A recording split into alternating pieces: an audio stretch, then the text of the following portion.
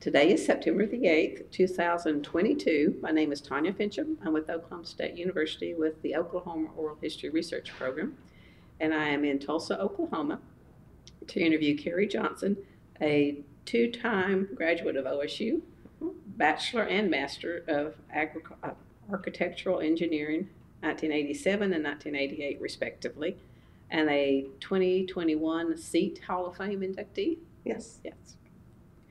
And Carrie joined Wallace Design Collective in 1987 as a structural engineer and is a principal in the firm. Yes. As well as serves as the chair of the board of directors of the firm. And this is going to be part of our project we're calling STEM Areas and Women. So thank you for letting me come today. Thanks. But let's begin with learning a little bit about you. Start wherever you like. Okay. So I have lived in Oklahoma all my life. I was born in the opposite corner of the state from Tulsa. So I was born in a small town of Hobart, Oklahoma, and grew up. I graduated high school in 1981 with 81 people. So I can always remember what my graduating class was. But I didn't actually know any engineers growing up. Or if I did, like not somebody that I was around a lot, because there just aren't engineers usually in a small town. So, yeah, I started I guess I got interested in engineering after I got to college. So, okay. So in high school, what was your favorite subject? Math, definitely, and art. So, what a combination, huh? Yeah. Yeah, yeah, that's kind of not the same, right?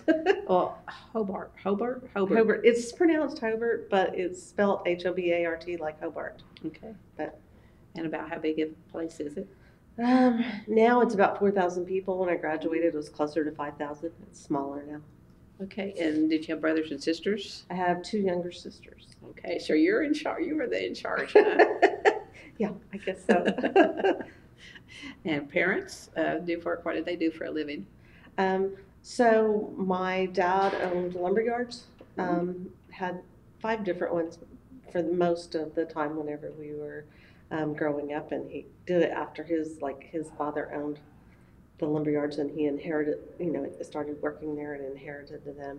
And my mother was a journalist. Like, she was a journalism major, although she married my dad and didn't finish college, like just barely, but she worked in a local newspaper for a long time, and then after a while worked in the court clerk's office.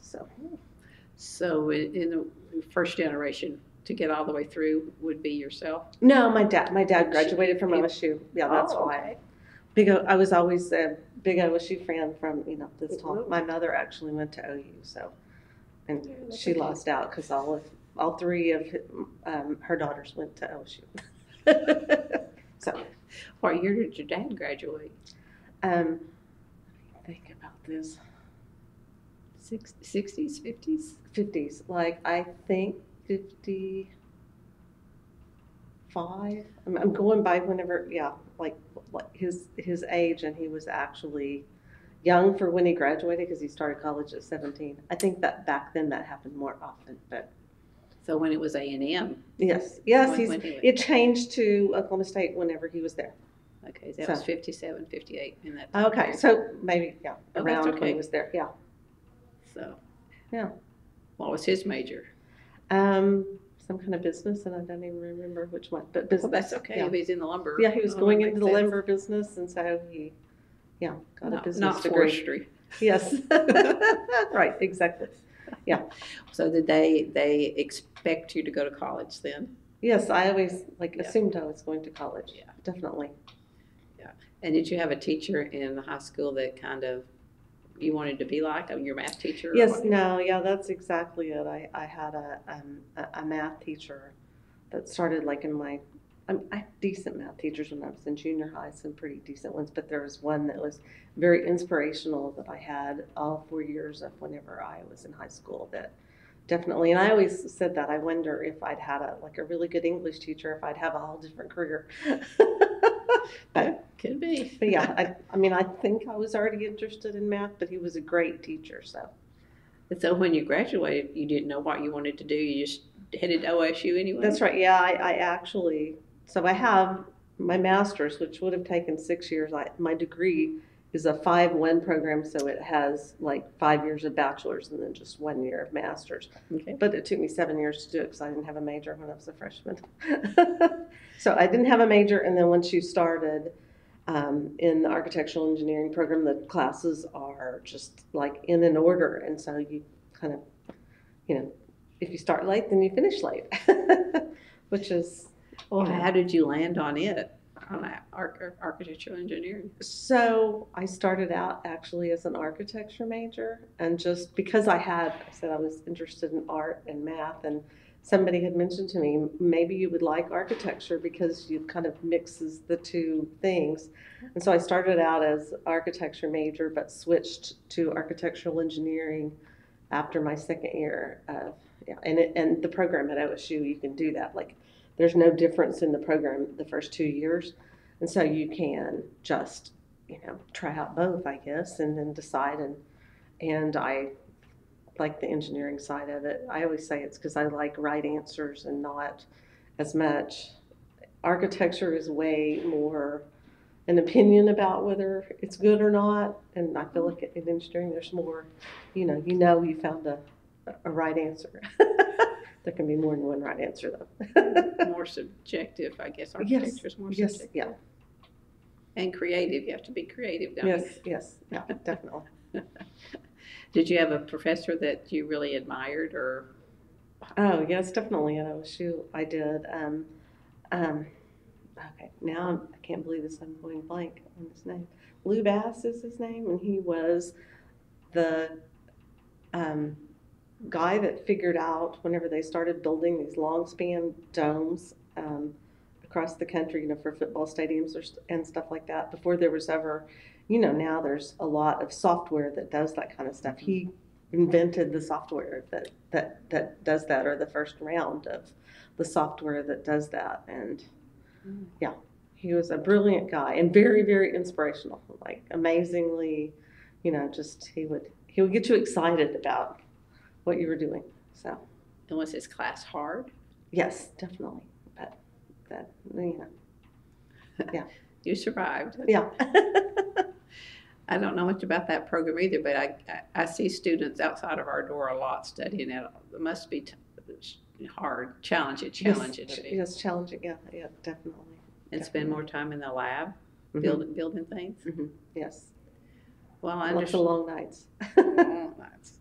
And I understand there's different tracks you could take. And you picked structural. Mm-hmm. Any particular reason why? I think it goes a little bit. It goes back to, like, since my dad had lumber yards, and he sold stuff to people that were constructing things. I was always very interested in construction and how buildings are built and put together, and so I think that's it. Yeah. Legos or Tinker Toys, or? Yes, yeah, I played with lots of stuff like that whenever I was a kid, more what you'd say traditional boy things like that than I did Barbies or girl, maybe traditionally girl toys. It was Tinker Toys, right? Isn't that yes, the one? Yes, yeah. And then Connect or something that starts with a K. Yeah, I know what you're talking about, but I can't remember it either. Yeah, and you built things with it too. Yes, yeah. Yeah. So did you have Legos though? Did you actually have Legos? Yes, yeah. And did your siblings do the same things? No, not at all. Totally different, huh? Yeah, that's funny because there are a lot of people. There's a guy in our office who has his dad was an engineer, and he has 4 other brothers, all engineers, and then their kids. Some of them are engineers also, and not true like that in my family. Yeah. You're it. Huh? Yeah. My sister that's just younger than me manages a hotel, and my other sister, my youngest sister, is a school teacher. Oh. So yeah, a little bit different then. Yeah. Well, how did you come to choose OSU? Because your dad had been there. Yeah. Mm-hmm. Went there. Yeah. Were you given a choice? Let's put it that way. Yes. Yeah. And then I actually looked around, and whenever I applied other places, but I think in my mind, I was always going to go to OSU. So. Had you been to campus before you actually showed up as a freshman? Yes. Yeah. That makes a difference too. Yes, yeah. First impressions, do you remember the first time you stepped on campus? I remember the first time I went to a football game, just because it was, like huge and, so much different than High school, in yes. the high school in a very small town. And just being amazed. Like, just walking across campus, I probably did it when I was little and don't remember that as much, but I was in high school or junior, or maybe junior high whenever I went to the first football game, and I was just amazed. Were you in 4-H or FFA? No. So you wouldn't have come for that reason? No. 4-H Yeah. comes a lot. Yeah. So, well, yeah, I mean, that does make an impression. People say it feels like home, feels familiar. Yes, Yeah. right, yes. Yeah. Where did you live? So I lived in Wilhelm, the dorms that aren't there anymore. Yep. And then I lived in a sorority house after that. Okay. Well, and then, I went to school for 7 years, and then I lived in a couple apartments after that, too. Did you have a class at about 8-year lunch? Wow. Yeah, I think some of the engineering classes that I was not that interested in, like electrical engineering would be maybe the one that I'm just not, it's not what I was going to be doing. And so, I don't know, I guess it's maybe not as straightforward to me how, like, oh, well, that's obvious that this is how that works. And so, yeah, didn't like that. But you have to get through them all, so. Just put in the hours, I guess. Yeah. Spend much time in the library? The library, no. In the architecture building, studying there, yes. I mean, I think they have a small library in that building. But Yes, yeah, it is, yeah. Probably didn't spend much time in it either. No, Didn't need to. not really, I mean, it's a little bitty library, and mostly you would just go there to check stuff out because it has like 3 or 4 tables. I don't know. I haven't noticed because they remodeled it like 7 or 8 years ago. They may have made it bigger, and I don't remember. I've been to the building several times, but I don't remember. It's not very big. Yeah. Probably doesn't need to be either, I guess. Yeah. So when you graduated from OSU, what was your plan at that point? I mean, what did you hope to do? Well, before we get there, let me ask, Did you do internships? Yes, I interned at Wallace whenever I was in school. I interviewed Tom Wallace, who founded our company, called to the school and asked for recommendations if there was anybody that he might want to hire as a summer intern. And somebody recommended me, and I was coming to Tulsa that weekend, so I just met with Tom. I was coming to Tulsa like the next day. Like, he called on a Friday, and I met with him on a Saturday. I didn't have a resume together because I didn't know I was going to be going the next day. And so I came and met with Tom and got hired, and I've never worked anywhere else, so I've never had a resume. Yeah, they offered me a job. I actually, the last year I was in school, I worked 2 days a week for Wallace. So it was just written in stone. Yeah, I liked it, and so I stayed. Did he hire you that day or yeah, that same day? Yeah. Wow. Okay. So, that's pretty cool. Yeah. Not too many people can say that. Yeah. Yeah, I just think it's funny. Oh, yeah, because people will ask, kids, like, what do you look for in a resume? I was like, I'm not the person to ask. I've never made one. What do you think impressed him? What made him pick Probably the recommendation from somebody at OSU, because he actually was looking for some help for a period of time. And the other person that he was thinking about using was somebody that would be more focused on doing the drawing part of it. And I think he decided that I could be a combination of things, and so it wasn't like he didn't interview a whole lot of people that I guess like when we met we kind of clicked. So yeah, good. He was impressed. Yeah. Good. Do you know who actually referred you? I think I used to know, and I don't remember. Okay. So At some point, I actually think it's probably that Professor Bass that okay. I mentioned earlier. Well, I know that's how a lot of things happen. Yes. Yeah. No.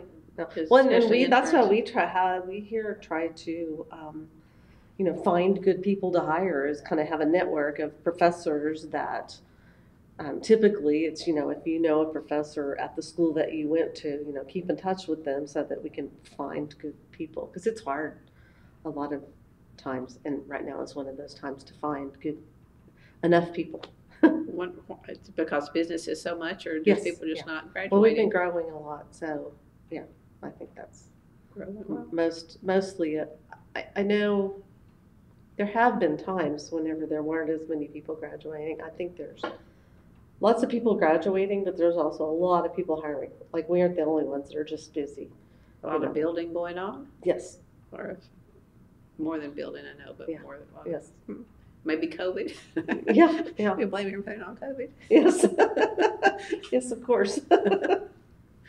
We seem to these days anyway, don't we? Right. Yeah. Yeah. So you would have graduated. You wouldn't have graduated walked on 87. No. When you got your master's was when you went across the stage, I guess. You wouldn't necessarily have done it at the end of the 4 years. Yeah. Yeah. Okay. I don't know who was trying to think. Who was the president of the university at that point in the 80s? I should know. Before Halligan. So I don't know. I should know, but I don't. I totally should know, and I don't. Well, I don't know what mine was when I was in undergrad either, so scratch that. So, was it difficult for you to live in Tulsa versus where you had grown up? Not really, but I have relatives in Tulsa, so my mom had grown up in Tulsa before she got married and moved to a small town. So you were familiar with it a little bit. Yeah. If that internship hadn't have happened for you, did you have your sights set on something else? Wow. Okay, so I guess I started working whenever I was, not to a point where I would have thought about going somewhere else. So I never really thought it through that way. I had some friends that went to Chicago, and I thought that was really cool. So, and I still love going to Chicago, although I went there one time in February. So I don't think I'd like to live there. 6 months out of the year. Visit there in other months. So, how do you know how your family ended up in Hobart? Or grandparents and great grandparents? I actually don't. So it's funny. Somebody asked me that the other day. Like, why did they pick? And I really don't know. They needed a lumber yard at some point. Yes, yeah. I guess it seemed like I did some sort of analysis and decided that was a good place, an area to start a lumber yard. And yeah, because they were all 5 of my dad's lumber yards were. Well, 4 of them were, and then one of them was in Mustang. But they were all 4 in that area. So I think just must have somebody realized that there weren't enough, and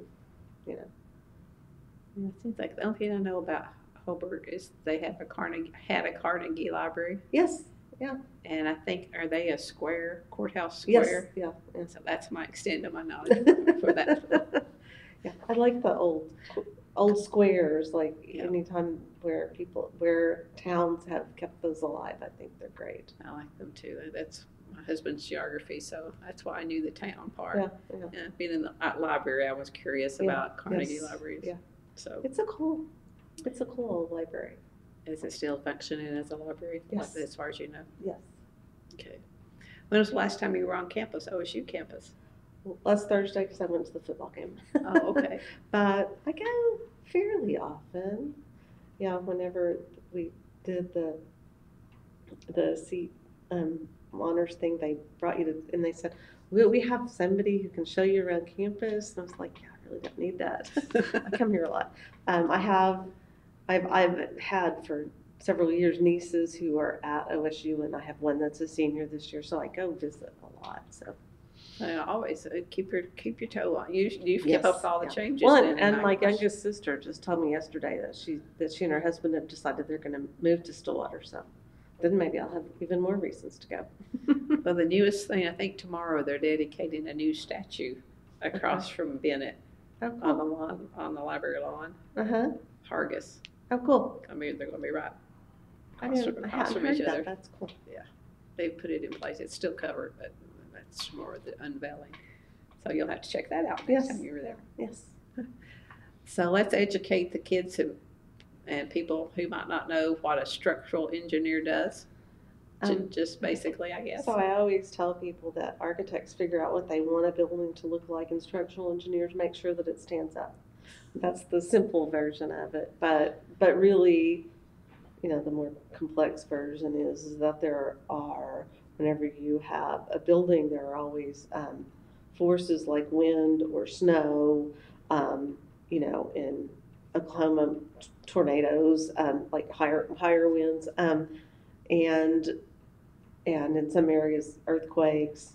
We kind of have had a few of those in Oklahoma, but we do work all over the U.S., so I also have had to design buildings for earthquakes. And so we have to figure out, you know, both how to hold up a building from its own weight, but also those other forces trying to, you know, do a lateral load on it as well, and make sure that, you know, it's stable for the life of the building. So, well, that's where your math comes in. Yes, yeah, absolutely. Wow. So what's been the most challenging one you've had to do? Oh, wow.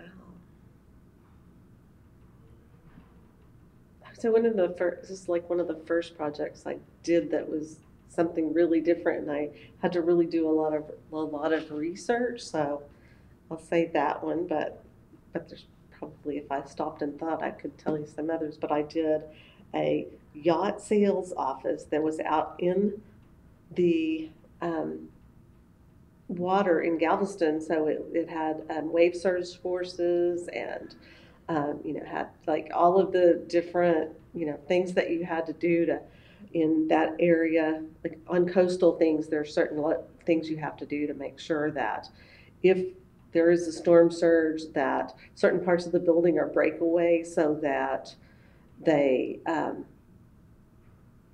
don't have, you know, it would like further damage the building and make it continue to. So you have to have all these things that kind of are designed to, if the load gets very high at all, that they just float away.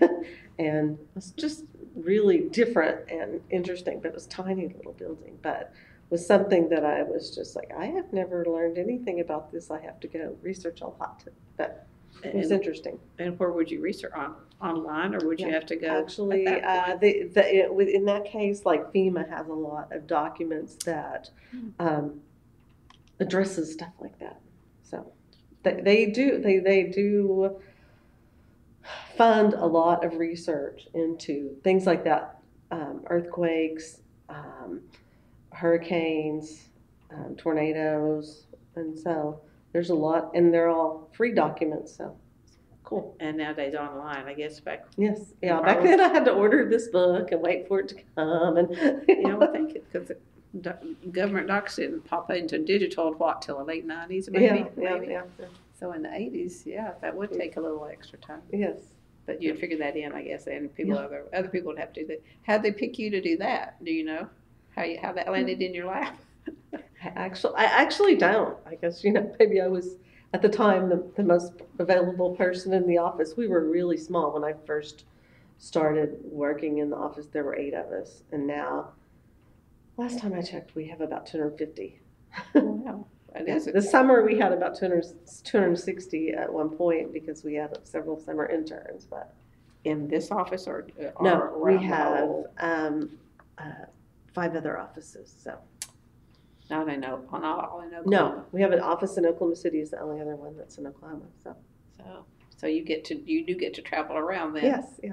I'm going to Denver on Monday to go visit that office. So are you supervising people there too, or just? Yeah, that's the only other office that I have somebody who works for me, and I have 2 people in Denver who work for me. So you have to go check in on them. Yeah. On a regular basis, or just if a problem comes up. I try to do it on a regular basis, but it's one of these things that I feel like you can blame everything on COVID, but I've been not doing as good a job with that lately. A, because we got so busy, and then B, just, you know, couldn't travel as easily. So do Zoom. Yeah, so Zoom away. Yes, exactly. Are you working on a project these days? Yeah, multiple ones. We do, my group that works for me does all retail stuff, and we do a lot of really small projects and then some big ones, and including the biggest ones are like warehouses. So we've been doing a lot of, it seems like that's getting bigger and bigger, that warehouses are being built everywhere. That's where everybody's ordering online. Yes, I think that's 90% of the reason that warehouses are being built everywhere. Yeah. Yeah, exactly. Yeah, exactly. I went to Houston about 2 months ago, and I was driving somewhere, and there were just all of these big, new, huge warehouses, and it's just, I probably could find that in most cities lately, that there's just, and a lot of the ones that we work are just spec warehouses, like somebody's building a 1,000,000 square foot warehouse, hoping that they can rent it out. That's just amazing to me, because 1,000,000 square feet is a lot of square feet to have, and just, on spec that you're going to be able to rent it. Kind of blows my mind. Yeah. Most of them aluminum in that case. Most of the ones we're doing have concrete exterior walls, so. Then you have to worry about for sure quakes. Yes, right, yeah. So on a typical day, what would you do these days? I would say most of my day is like spent juggling balls, like making sure that everybody who works for me is like has all the resources that they need to do their projects. And like earlier today, I was checking another one of the engineers that works for me, her project, so it could go out today. And so that's a lot of what I do, although every once in a while I still do a few projects here and there. Which would you rather do, the administrative side or the actual hands-on?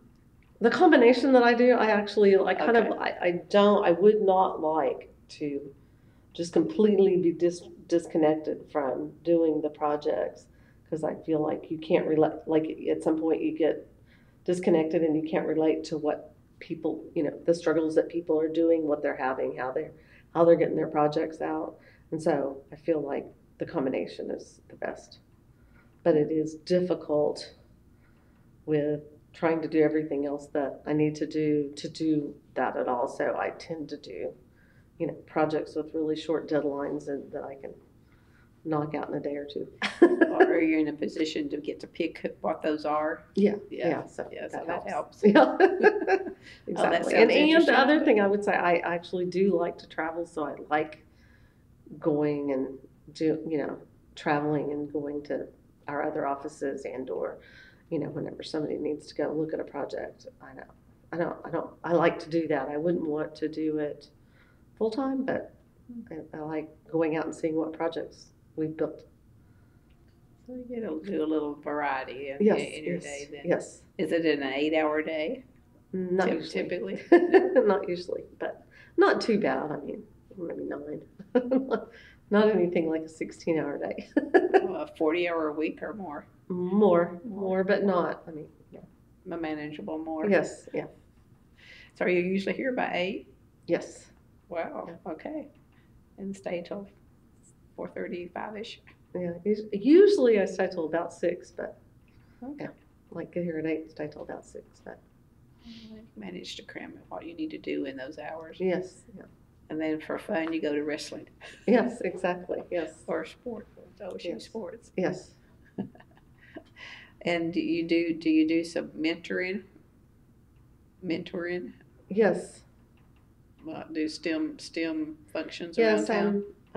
One of the things that I do that I think is really cool is there's this group that's Engineering Alliance for the Arts, and they're based out of San Francisco, and they have this STEM program where you go into high school and introduce students to STEM professions, and you teach them about how projects work and how you would do a project. But then their project that they do is to build a bridge, and it's very fun. And we do it over a whole semester or so. And they had, I don't know, like 15 schools in the San Francisco Bay Area, and an engineer who used to work in our office one summer was very involved in it and talked us into, being their first kind of group that did it outside of San Francisco area, and we've been doing it for 7 or 8 years. We do it just in the spring. I'm pretty sure in San Francisco they do it fall and spring, and they have way more volunteers than we do here in Tulsa. But I think it's a really cool program because it not only teaches kids about the whole construction, so they may not want to become an engineer, or we get architects to help us with the classes, but they may not want to be an engineer, and they might not want to be an architect, but maybe they go, but I could be in the construction industry and work for a construction company, and maybe they didn't think of that as a career option before because they didn't get introduced to it. And that program talks a lot about how all of these how it's a teamwork thing to build any kind of structure and how it works. And it's a very cool program. I need to go to one of those so I know all those different parts, how they all connect too. I mean, people just don't know. I mean, the average person doesn't. Yeah. Or at least in high school level, they don't. Yes. Do you do any with high schools, like go into high school, do any lectures, that type of thing? I have before, but I haven't in a really long time. We have people in our office that do it. Okay. Sporadically. How about college level? I have before. I've gone over to OSU and done that at the architecture school. Okay. Yeah, that's good. Yeah, it's fun. Yeah, I could see you doing, especially with all the experience that you've had. Yeah. And so you've been here, when I was trying to do my math, 30 years almost, 40. Actually, it's like 35, counting back whenever I started when I was in college. Because that's how we count it. So back when, How long have you been a principal? About 25. So quite a while, yeah. Is there anything above that? I guess if the CEO, like we have a CEO, but like we all report just to the CEO, so that would be the only other. And how many are on the board? There are 5 of us. Okay, do they rotate off, or once you're on? Theoretically, we've only had a board for about 4 years, and we've had the same 5 people on there the entire time, just because I guess that means that nobody is like clamoring to replace us. So I think at some point we definitely will, mix that up, but we haven't yet. Were you surprised to be asked to be a principal, or how that works? They talked to me about it before, that I was on that track before, okay. So not completely surprised, but like maybe when it happened, yes. It happened earlier than I necessarily thought it would. So, have you always been in this building? No, we used to be kind of on the other side of downtown, on the west side of downtown. And then Tom Wallace, who founded our company, he owns this building, and it used to be an old warehouse that was just like homeless people were living in it. And they took off that was also a brick wall over on that side where it's all glass now, and redid it. And I think it's cool. It is. And whenever he did it, this part of downtown, there was not much up here at all. And so it's kind of cool to see to be part of the whole revitalization of this area of downtown. It has changed a lot in the last, 15 years at least, maybe at least 15 years. Yeah. Mm-hmm. Yeah. That's the first time I've been down here in this part. I've been to OSU Tulsa campus on the other side of the highway, but not down in here. Yeah. I need to explore Tulsa more. Yeah. Yeah. Whenever we first moved to this part of Tulsa, there was like 1 restaurant or 2, and now there's just you can go to within walking distance. There's probably 20 different restaurants. So kind of amazing difference. Have they about reached? I mean, is there anything more to do left areas to develop in this section of it? Yeah, not really. I mean, I guess if you went a few more blocks each direction or whatever, or if they tear things down, the building to the north of us, which is a project that we did. I didn't work on it, but they tore down 2 warehouses. One of them was the spaghetti warehouse. Okay, And I have been there. I didn't go to that one. They tore down 2 warehouses and built a 10-story building. So I guess they can continue to do that. but I like the character of the old warehouses, so I hope they don't do too much of it. Yeah. Do you live close by, or do you have to commute in? I have a 10-minute drive. So that's not bad. Yeah. No. So do you vote? I don't know a lot about the structural engineer side of things either. What pops to my mind is the concrete canoe things that they did on campus. Is that something that would be in that yes, the program right. that you would have done? Yeah. So that is like the people that are getting a civil engineering degree, and my degree's in architectural engineering, so slightly different, but I took like lots of classes with people that were doing that. So yeah, same realm. Yeah, same room. What's the main difference then? Or is there a significant difference?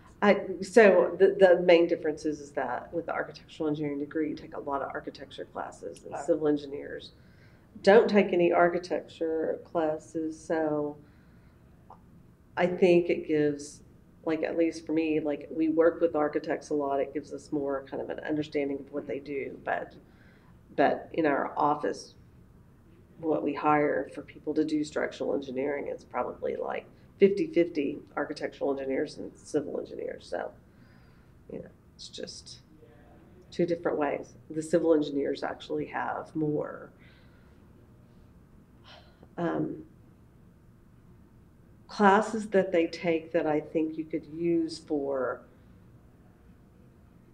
like infrastructure type projects, and in architectural engineering we mostly focused on buildings. On buildings. Yeah.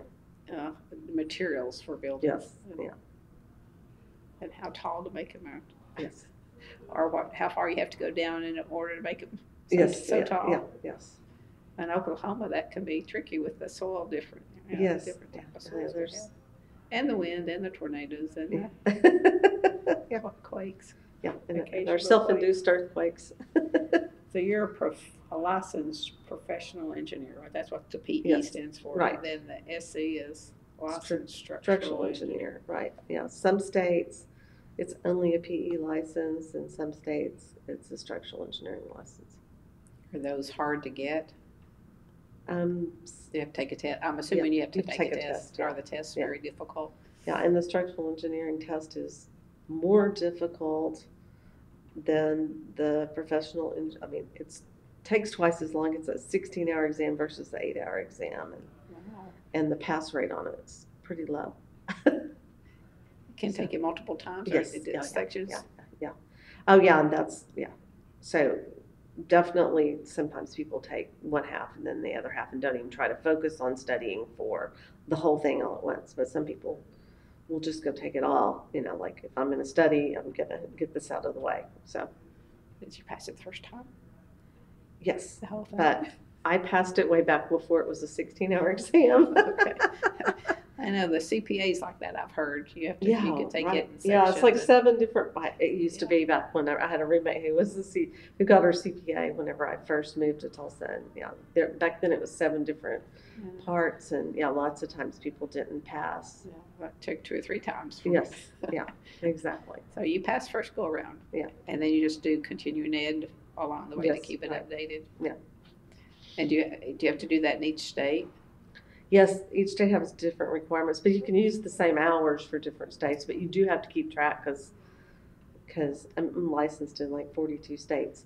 So, and my licenses, most of them expire at different times during the year. So you have to make sure that you have, if they require 16 hours, that you have to have 16 hours in the right time frame.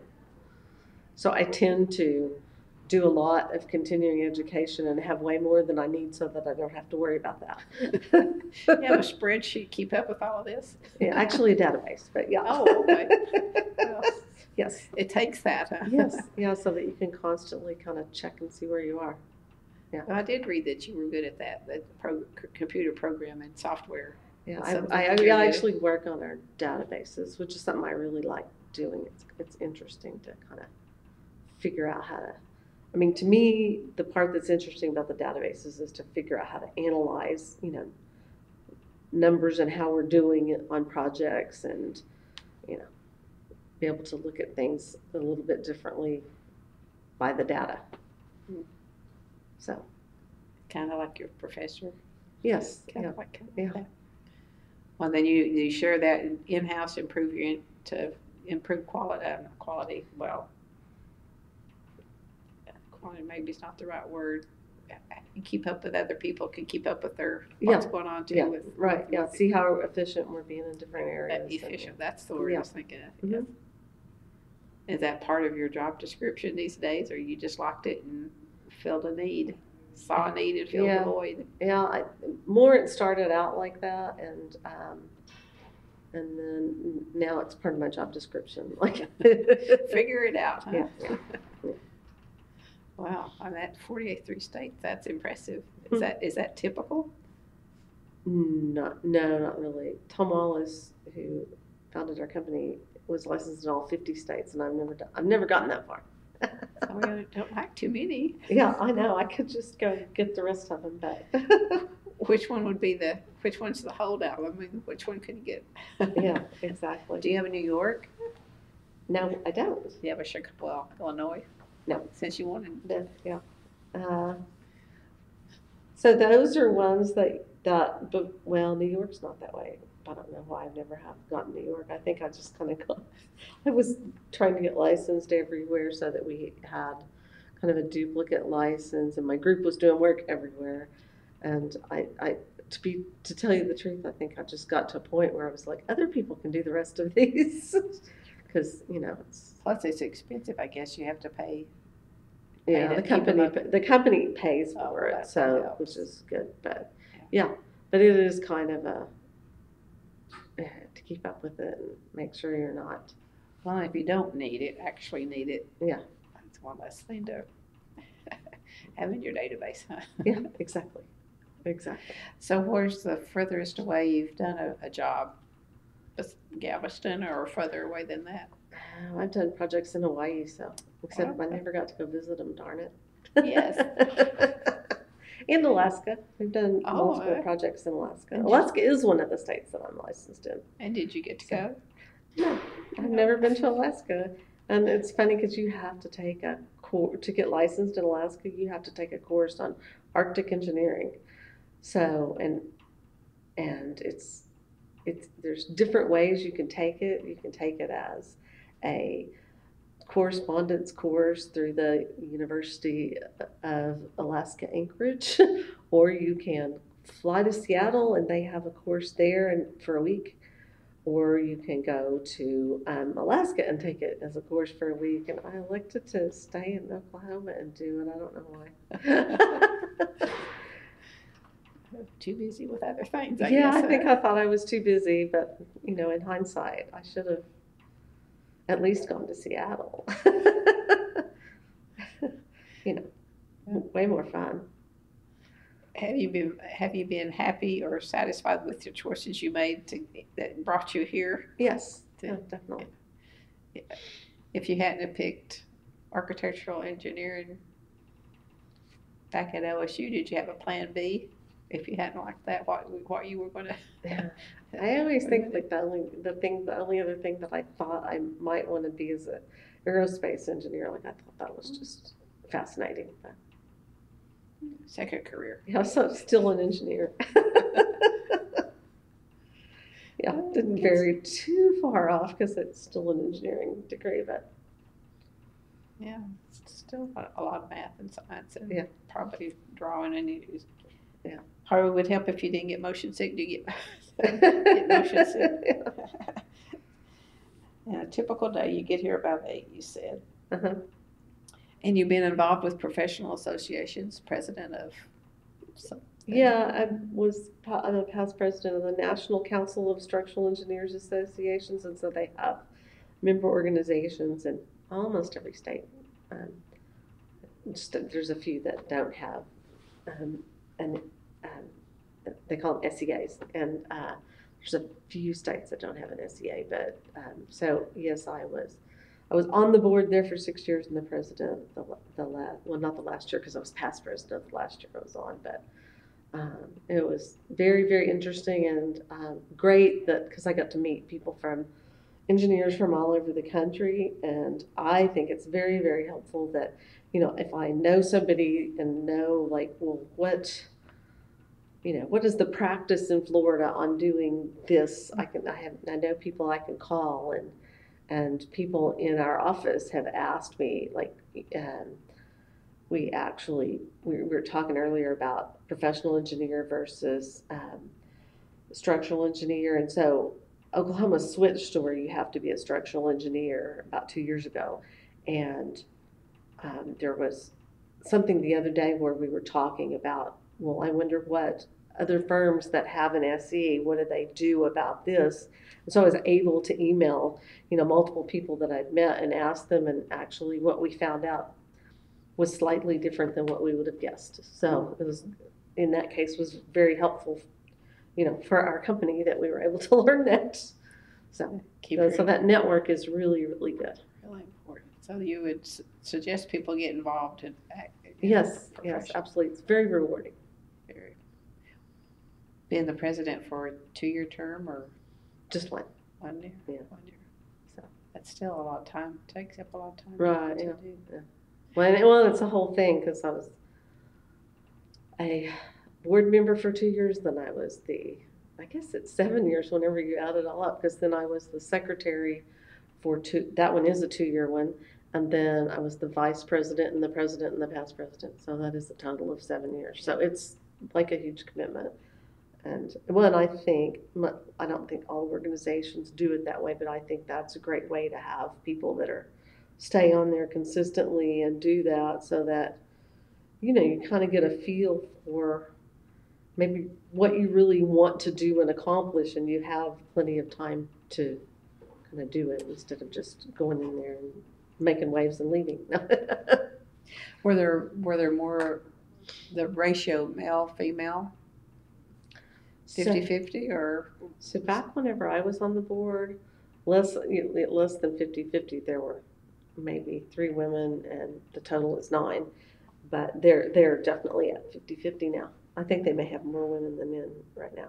So, well, in the profession as a whole, do you think that's balancing out like that? Yes, now? Absolutely. Yeah, it's interesting because one of the things that NCSEA does, they have a committee that looks at that kind of stuff, and that they do this right, but I know, like, a lot of times I see stuff that's not done right, and they go, well, women aren't making any progress because we don't have, you know, 50% of the women throughout the whole career. But I said, you have to look at it as, you know, what about, you know, women, you know, under 40, what's the percentage there? Because you're really not going to find that many women that are over 60, because not that many women were going to college and getting engineering degrees then, so you can't look at it that way. And they actually realize that and look at it the right way, and so they report it in those different, and to me you can see the numbers improving, and that it's hopeful that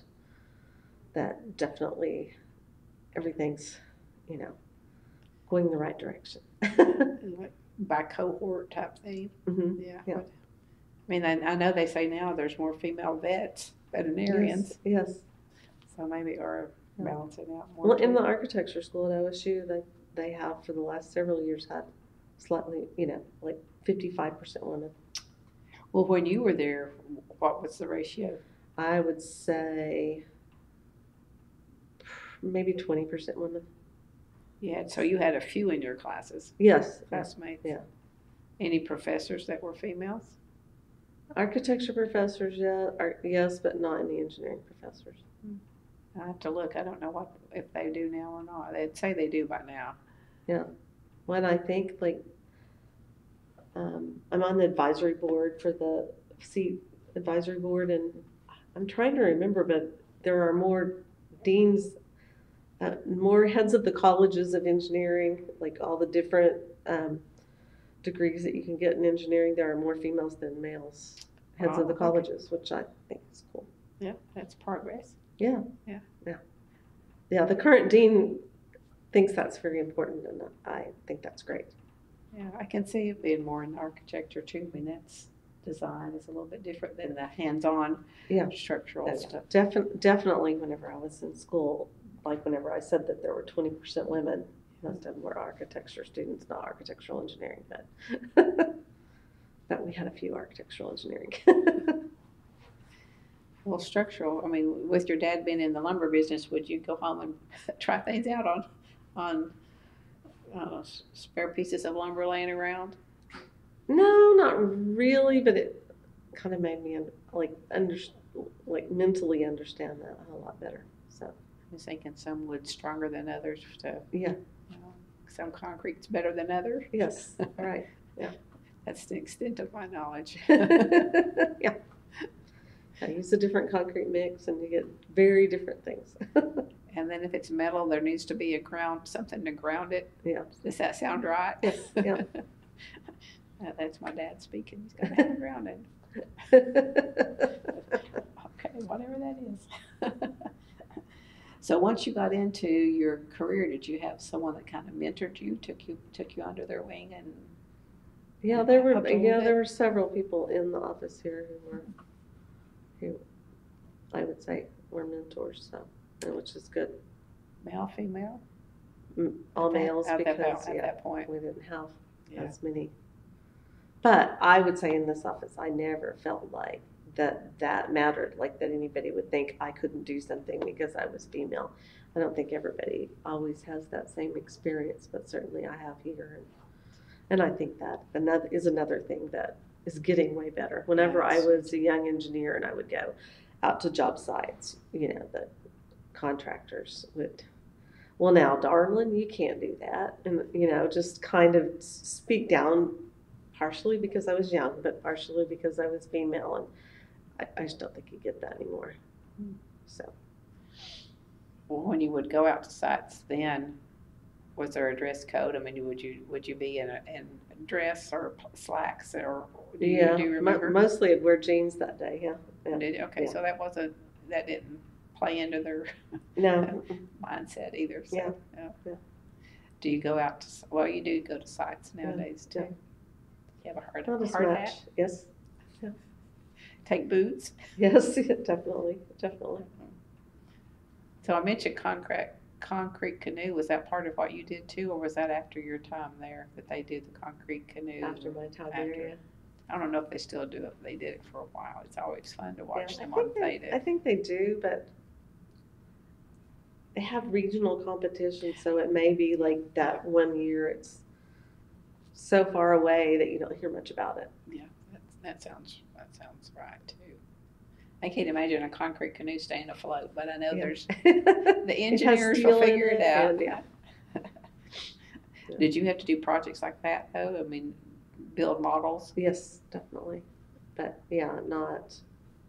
not out of anything that's like real that would, like is the same material, but just mostly to see, what the shapes do and what it looks like. So not necessarily built out of something that you could translate to, which like the concrete canoe, you can translate that to, you could really build something that you could use really and do that. But these models would be just, how it's working. Supplies you'd get from the bookstore. I mean, would you have a supply list that you need to get? Yeah. Not just cardboard, it'd be other things. Mm-hmm. Yeah. Lots of cutting things up and pitching it and starting over. Yes. Yeah. I don't think I could. I'm not creative enough to figure some of that out either. Math I could do a little bit. So if you were encouraging, or if someone was asking you about doing what you do, what would be some attributes you would ask? Tell them they would need to do math. Yeah. What else? Be good at. I think a creative mind, so you can see different solutions, not just. That's what I one time, another engineer, whenever I was at something where we were talking to high school girls about going into math, and she said that people always want to hire engineers because they kind of are problem solvers. And I feel like all kinds of engineers, that's what you get, is somebody who likes to solve problems and is interested in solving problems. And so so that's what I think is if somebody is interested in kind of analyzing things and looking at them and seeing, well, I could do this a different way, and then it would be faster, or I could do this a different way, and it would turn out this way. If that kind of stuff is interesting, then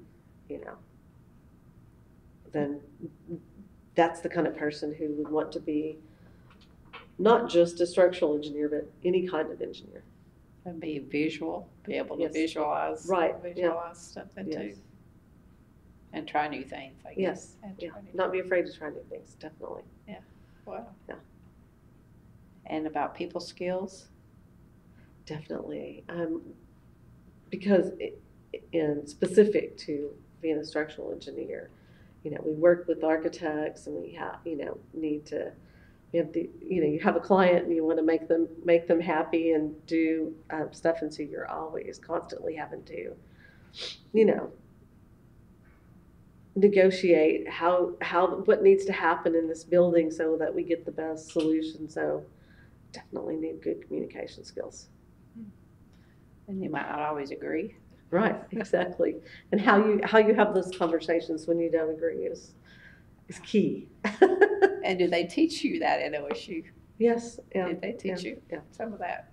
Yeah. And also, I think do really well with teaching is what I felt like I got was how to do presentations and how to present, here's my idea, and being able to present your idea and present yourself is huge. And I think OSU does a great job with that. I know that 4-Hers say that too, if they were in 4-H. Oh, right, yeah. Because they do a lot of presentations along the way. Yeah. So you would have speech be part of I guess it'd just be part of your program if you were. Right, yeah, as long as it's part of the program somehow, it doesn't have to be necessarily a separate class, but it needs, to me, a good quality program needs to include something like that where you're learning those skills. It's a team effort. I've learned from it. It's a team effort. Well, and I have a friend who works here who went to Wyoming, the University of Wyoming, and she had a class in report writing that I wish I had, because to me I struggle with, I think it's not natural to do, because it's a different kind of writing, and so being able to write reports and talk in engineering language and make it clear to somebody who's not an engineer is an important skill too. It makes you think, have you miscommunicated, I guess, if but not necessarily from your side, from right. They misunderstood. Yeah. Exactly. It's a wide variety of things. Yes. Is there a part you like the least? I have to think. I know there's something. A negative. Yeah. Just when things get too hectic, I would say, which has been that way for the last 2 years. Because of COVID, or because of a little bit of both, but just that during COVID we got so busy that you want to be able to accomplish everything, and if you can't keep up, then you have to say no. Yeah. And it seems the opposite that I tell Joe. Yeah. My group works in retail. You would think that retail would be nothing, but now they were trying to reinvent retail. So we have been really busy reinventing retail, working on retail with robotics and stuff like that. Less people in the stores. Yes. Yeah. Reworking their space, I guess. Yes, exactly. But how would that fit in with the structure? Well, I guess I don't know. Remodeling the store so it serves different purposes. Right, and what I'm talking about with robotics is 3-story robotic, you have to have a framework for those to travel through. So that's what we've been involved with a lot. In Tulsa. Yeah. In Tulsa. Yeah. can see that with warehouses that do Amazon orders or something, I guess. Yeah, I'll say coming soon to a Walmart near you. I don't remember if we've done one in Stillwater, but yes. Wow, okay. Oh, we're just now getting used to those blue carts being everywhere where people are doing their grocery shopping for you. Yes, yeah. No, this will be something different too. Huh? Yes, right, yeah. Where it's a robot doing your grocery shopping. Where's the fun in that? Oh, I know. Yeah, I like to go pick out my own bananas. I don't, I think there's a balance there. And I actually went one time to Boston to go look at, where they were figuring all this out. And that is their dream thing, is that there is a balance that you would never. There are certain things that you want to go shop and see and feel. But, maybe I'm trying to think of something that, maybe if you need Band-Aids, you just could have them bring it to you. There's certain things that you don't need to, like you bought them before, it doesn't matter. You can, order it online, but a balance of there's like a small store where there's things that you want to see and buy, and then a kind of larger place out back where you order all the other stuff. Like your fruits and veggies. Like your fruits and veggies, or Yes. your can of green beans, it's a can of green beans. Yeah, right, exactly. If you know the brand you like, then you don't really need to go look at all the cans of green beans. That's a great analogy, yeah. You can't see that coming into play with shoes and clothes. No, Really. But No. groceries. It's frustrating to me to shop online and buy clothes, because then I wind up having to send half of them back, and then you're paying shipping charges. And Yep, it's frustrating, isn't it? But there are certain things that you can just order online and it's easier. I think COVID has changed a lot of that. And part of that too. I'm surprised your business has picked up during COVID, or aren't you? Yeah. Do you know what that's attributed to? I think part of it is, especially on the civil engineering side, that there are a lot of infrastructure projects that got started and, doing things. I think because interest rates were so low that lots of developers That makes sense. are starting, like the thing I was talking about, building a million square foot warehouse that's just a spec warehouse, because there's trying to inspire the economy. There have been, there's money out there to do these things, and so. And I guess there may be extra time since they're not doing these other things. Yeah. Right. Well, that makes sense too. I Yeah. just haven't thought of it that way. Yeah. Well, that's not what we guessed whenever COVID very first hit. We had this small group of us that came and made a list of all the things that we want to get done now that we're going to have all this extra time. Check off maybe 2 of them. Yeah, exactly. Yeah, we've never had time to do it because we've just been so busy. So. Well, I mean, with COVID, it impacted your ability to communicate with the whole office with Zoom and all of that too. And that infrastructure was established now, and more people still working from home.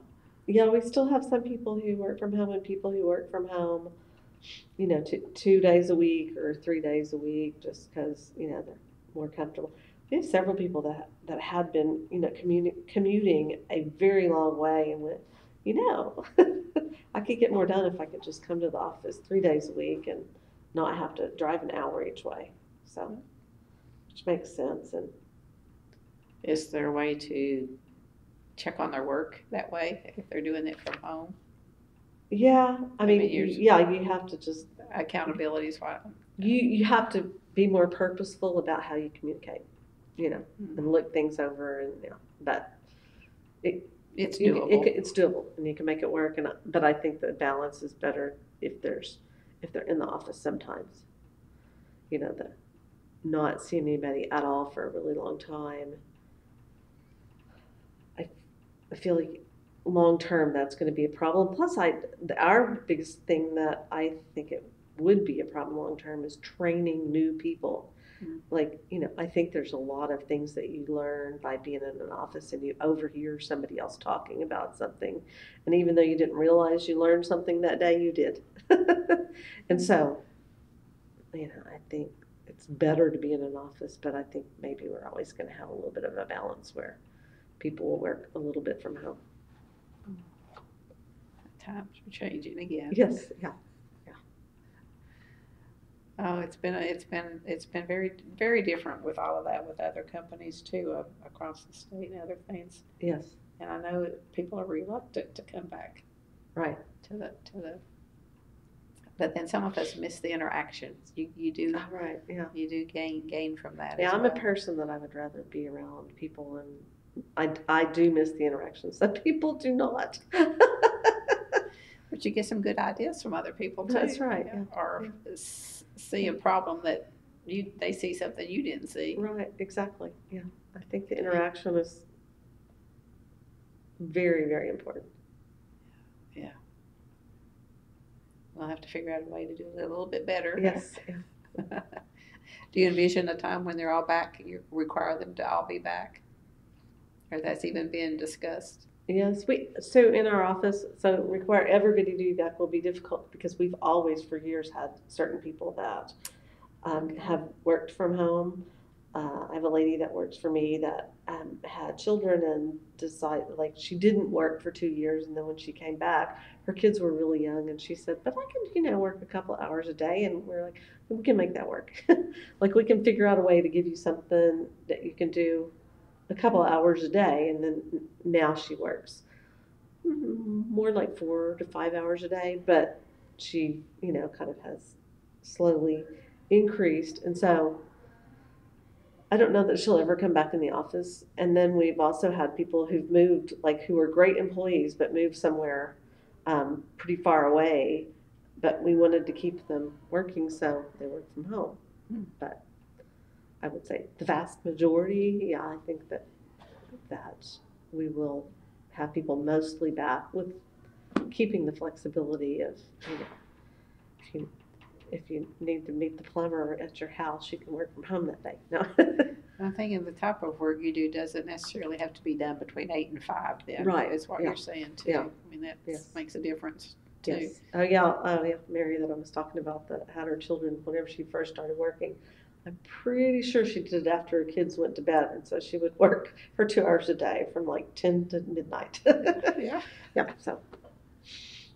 Well, I guess if you're doing stuff at the courthouse, you have to be. Yes. Yeah. We don't have to do that, but I mean it does limit, because that you can't have a person like that can interact with clients and do certain types of things. So it does kind of limit what you can have them do. But certainly, if somebody's a good employee, I'm going to find out a way to make it work like that. Well, have you had clients that all you've done has been through over the internet and actually never met them?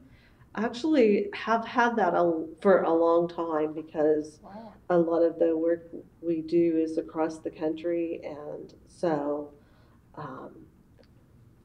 we just started working with somebody who's in Virginia, and not met them for quite a while.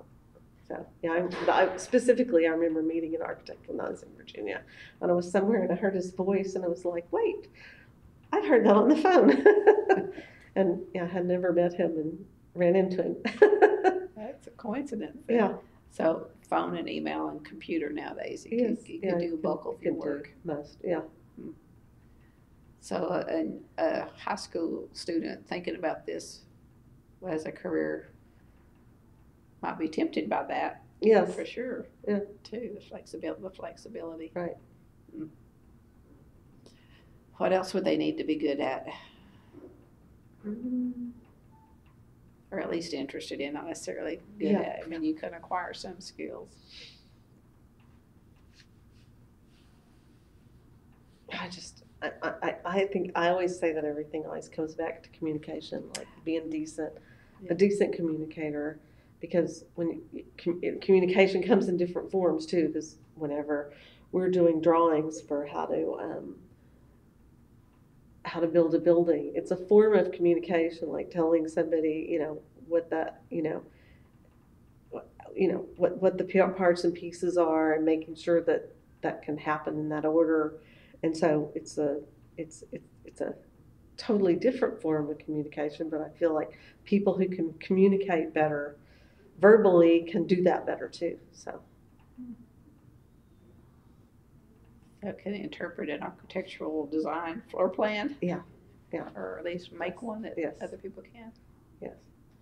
Have you designed houses? Well, I don't think I ever have. No, I mean, in our office we've done a few, but I don't think I've ever done a house. So it's bigger Yeah. projects than that. Yeah. Well, when you buy a house, have you bought a Yes. have you bought a house? You go around thinking, oh, Yeah, this is go around done, and this look is at done, it. this Right. is done wrong. Yeah. You know what to check that some of us wouldn't then. Yeah. Oh, yeah. I had a friend who was having a house built, and she had them like they had kind of a standard floor plan that they've been, one of those developments where they're building the same floor plan multiple places. Cookie cutter. Yes, and she asked them to change several things.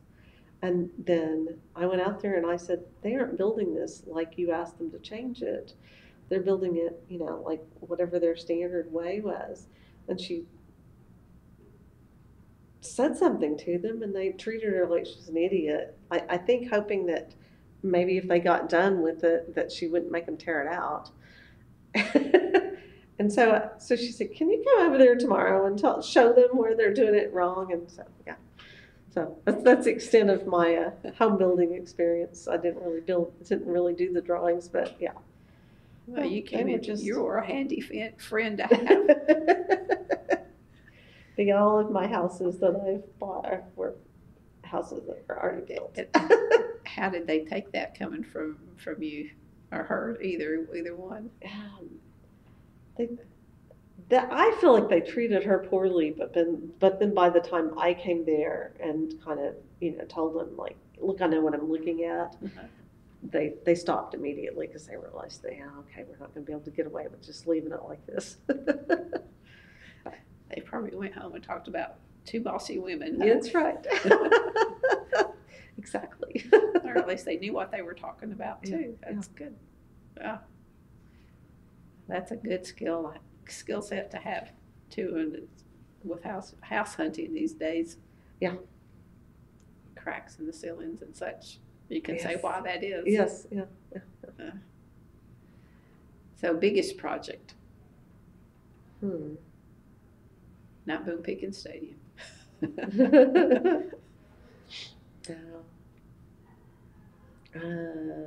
That I personally have worked on. Yeah. Probably a million square foot warehouse. Oh, okay. So, but how about most unique then? Yeah, because the million square foot warehouse is just kind of a big. The yacht thing was probably that unique. might be the most. Yeah, in our office in Kansas City, they do work with this place called Zaner Sheet Metal that does metal building skins, and so lots of these kind of very interesting. There's a building in Seattle, and I'm trying to think what the building's called now because it was called the Experience Music Project when it was built. And it looks like all this twisted metal, and you have to figure out how to support that. And I have helped a little bit on those projects, and I just find them fascinating.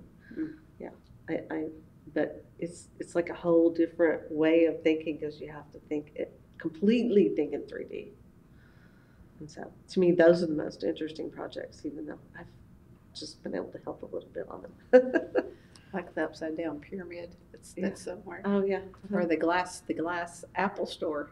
Oh yeah, those are cool. I would think they'd have to have a structural engineer. Yeah, right. Wouldn't they? Yeah. I would think. Yeah.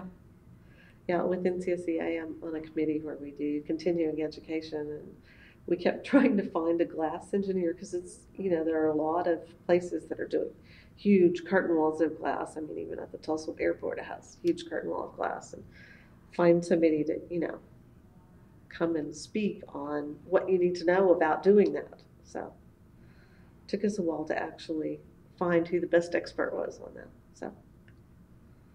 Is there someone in Tulsa? In Oklahoma? No, and I don't now. I'm not even remembering who. Probably California, I think. Yeah. I think it was somebody from New York, actually. Oh, okay. Yeah, that's weird. I'm thinking of Apple's big round thing that they're building in California. Yes. Yeah. That would be cool to have worked on, wouldn't it? Yes, absolutely. Well, in some ways, I guess. Yeah. Stressful in others, but. Yeah. And I like those big, huge stadiums that are just kind of amazing. Do you have a favorite one? Favorite project?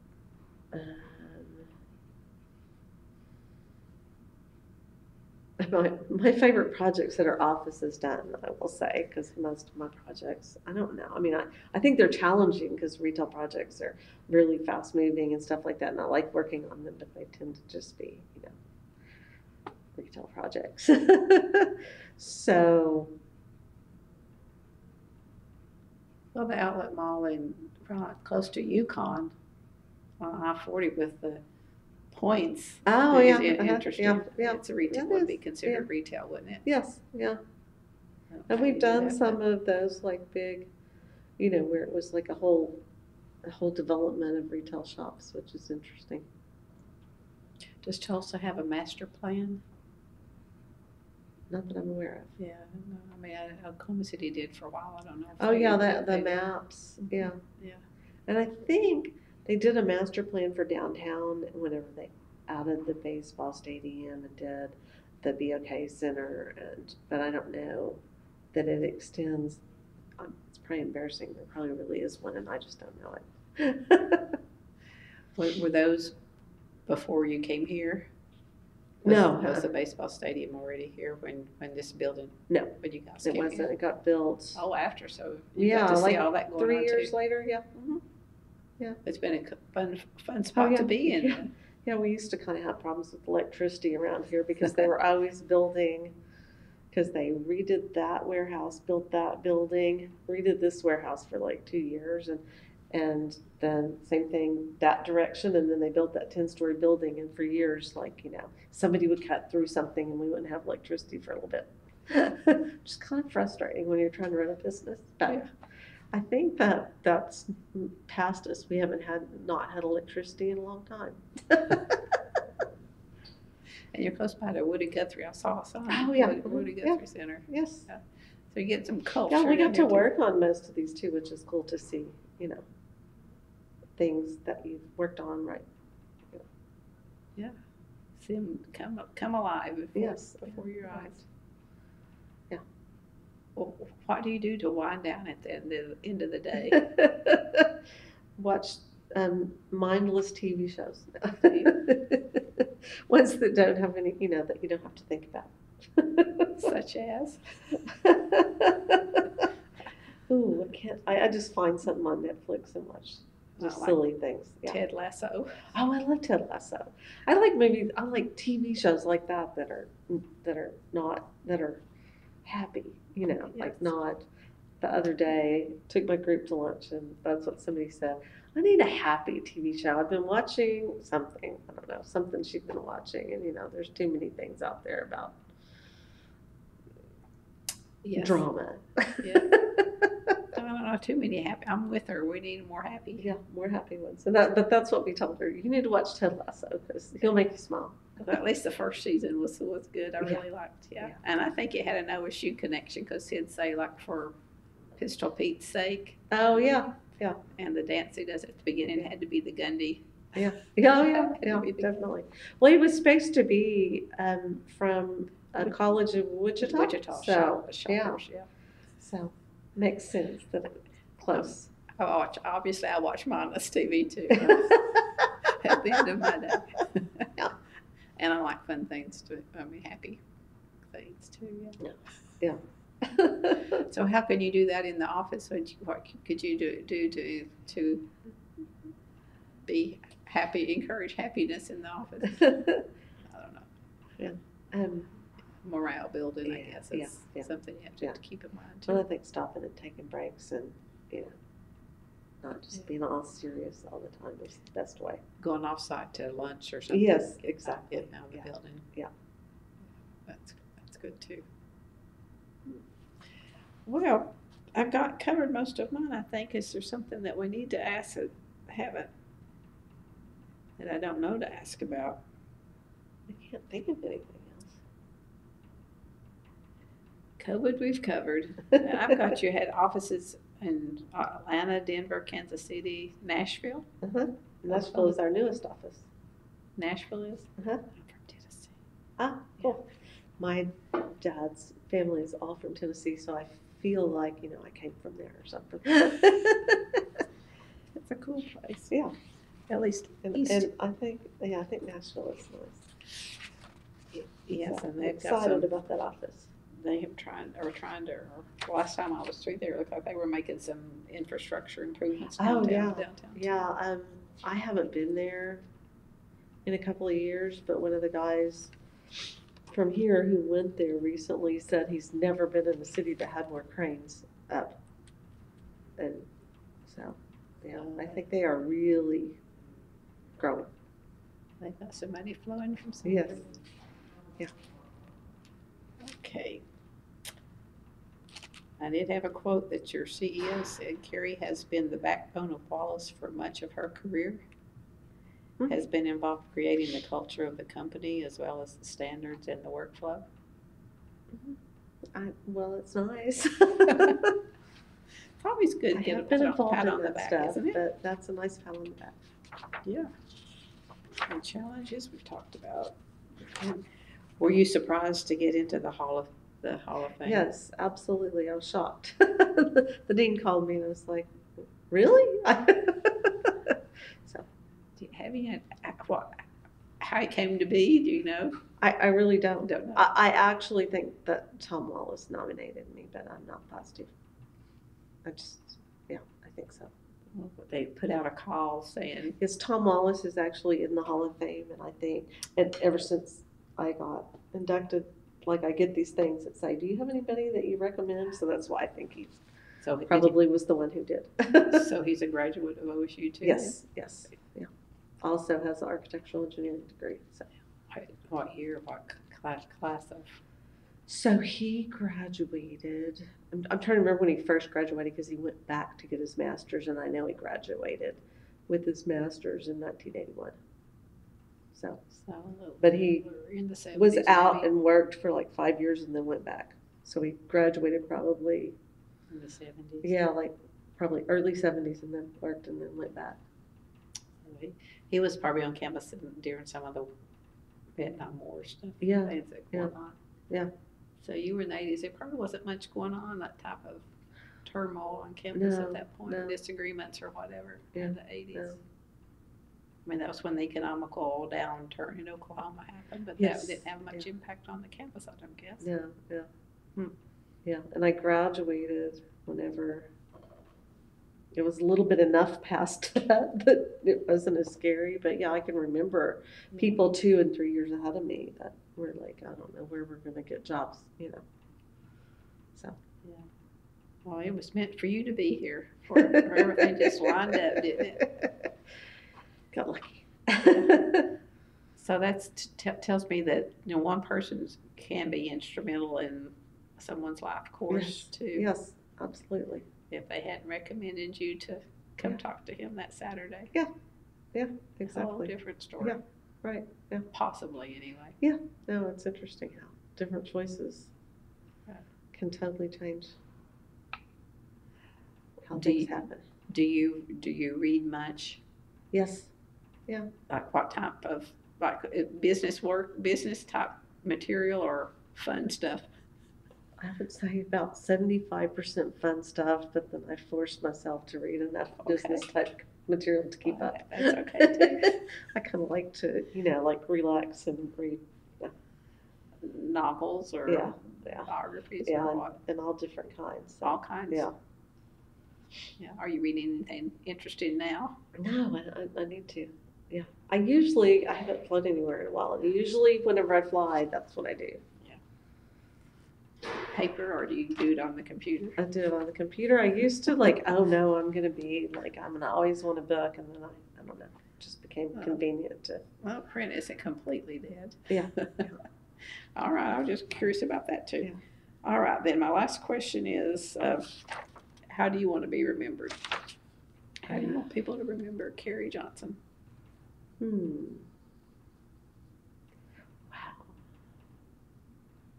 I would say somebody who was creative and somebody who, particularly in our office, looked out for everybody and, made sure that everybody got the same chances. Okay. I'd say that a lot of people would say you've done that then for sure. Yeah. Well, I hope so. And you've done okay for a girl from a little town of Hobart, right? I shouldn't say little girl with my topic being gender, but I know what you meant. You've Yeah, done well. Yeah, I mean, well, whenever I was growing up in high school, I couldn't have dreamed doing what I'm doing because I didn't know anybody that did anything like it. So yeah, that's interesting too. I mean, a lot of people don't know. I mean, yeah, I never thought I'd be doing this either. Yeah. You just kind of, sometimes you look up, and sometimes you meander along and find the right spot. Thing. Yeah. Yeah, that's. I mean, to me, that's one thing. Is I think people shouldn't be afraid to change either. Even though I've worked at the same place for my entire life, is that people shouldn't be afraid to, if it's not exactly what you want to do, try something different, because you can work forever. That's true. I mean, that's good advice to offer a high school student too. If Yes. you don't like a subject, Don't in be college, afraid to. I knew people in college that were, towards the end of, they were in the last semester of college, and they were like, I'm just not sure if this is what I want to do for the rest of my life. And I'm just kind of like, well, then change. Yeah. You don't want to be like in a job you don't like. But yeah, even if you graduate and say, get out there and do something for 3 years and don't like it, change. Find a way out. Yeah. Or find some aspect of it. I have a friend that, it took a lot of schoolwork to do this, but she graduated with a business degree and then went back to school when she was 30 and is a psychiatrist. So, that's a lot of additional college. But she's happy. Decided, she didn't want to be an accountant anymore. So, and she loves what she does now. So, people shouldn't be afraid to just, find what you love. Do you envision yourself changing? No. Or do you like, you I like like what I do. Do you like what you do? Yeah. So no regrets. Yeah. No regrets. Okay, well, thank you for talking with me Thank this you. afternoon. It's Well been done. great.